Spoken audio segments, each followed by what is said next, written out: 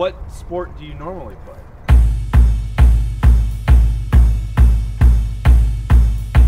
I want to play golf, yeah.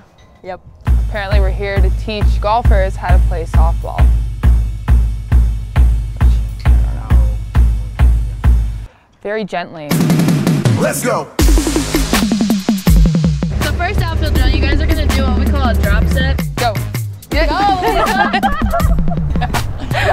So when I run, I use my glove. I want to drop it and tuck and go.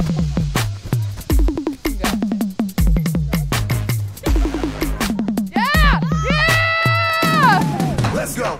We're gonna work on basic drills that we do every day. We're gonna roll you the ball. You're gonna go through it, like sitting position. Triangle, Mary. Triangle. Not in the squat. Like I'm forward, and then my butt's up and back, and my chest is up. So I'm not like here, like a frog. I'm more like, there you go. Go, Mary. Let's go, Mary. I don't want to like move my body away from it, right? That's good. Self-defense is good.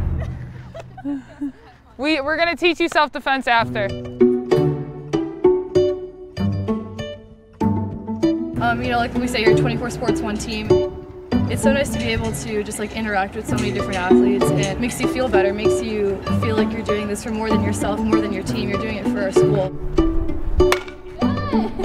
Oh, almost. You're gonna meet golfers, you're gonna meet swimmers, you're gonna meet football players. Everyone's so welcoming. I think that's a huge part of Indiana for me. I would agree. What else? So in your head, just think, I'm gonna push it up. You wanna hit this step and lock this knee out almost, so all the weight that you just transferred back here just floods forward. More or less, we're all the same, even though our sports aren't, necessarily similar at all. I mean, we're student athletes. We go to school. We, work out. We, eat dinner together. So, it's really important to just like savor that bond because, we're all in this together. Go!